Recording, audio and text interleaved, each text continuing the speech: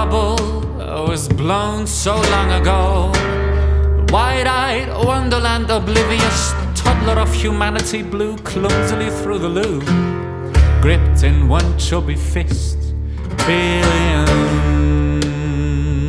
of people. Billions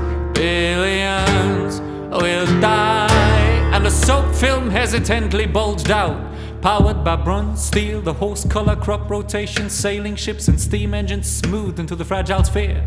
As were pickaxes, dynamite, production lines, industrial farming, the Haber process, internal combustion engines and the fractional distillation of crude oil, fast breeder reactors, embedded in the almost imaginary skin of this bubble we blew. This quintessentially breakable world we knew through all our lives and implicitly assumed was real. Billions, billions of people, billions of people. Billions will start to die when it turns out it is not. We built a civilization on stuff we borrowed. We assumed that fossil fuel in the ground was a permanent state, a natural condition forever. We thought fertile topsoil was a given and clean water another gift, temperate climate, fish-filled oceans, the very air. Billions, billions of people, billions of people. Billions are starting to die as our assumptions start to crack along fine lines. And this is a bubble in the purest economic sense, because it actually worked through all the time during which it seemed to work, until one day, suddenly, boom! It's always been a lie.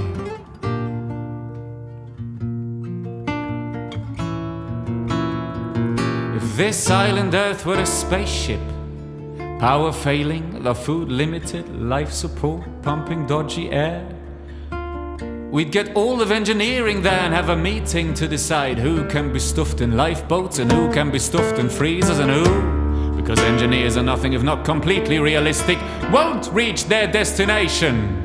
Now you can try to get that one before the United Nations. Good luck with that. Not to be a bore, but billions, billions of people, billions of people, billions of people will die. And I don't trust that lot to do much about it, although also I, with my slightly less than human head on, because I have one of those, I say, okay, billions will die. It is hard to overestimate the size of the disaster facing us, but it's not the end of the world. It's just the end of the world as we know it. And as long as we don't completely blow it, and as long as we weather the change, ride the tsunami, take what life remains us as and where we find it, and not go end of days fucking crazy with a Mad Max style weapon stash and supercharge on everybody's Christmas list. Then for the billions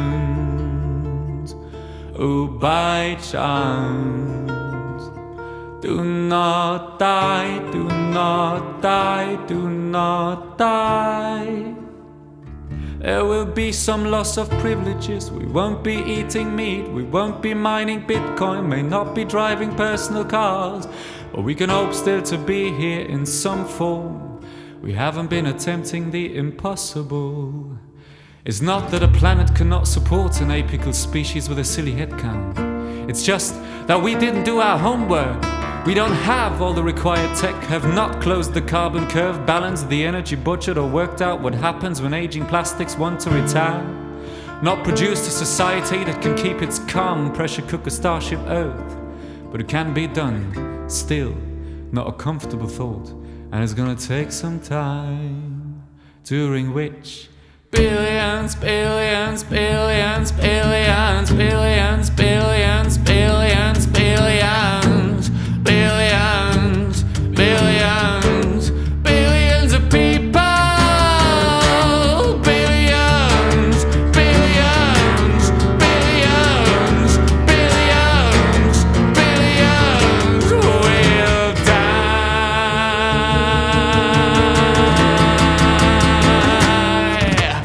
Billions, billions, billions, billions, billions, billions, billions, billions.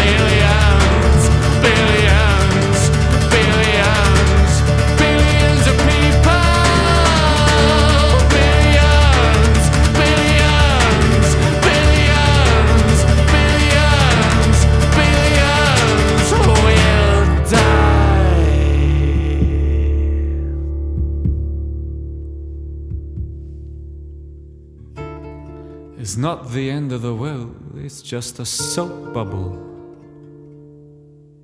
It's the end of the world as we know it.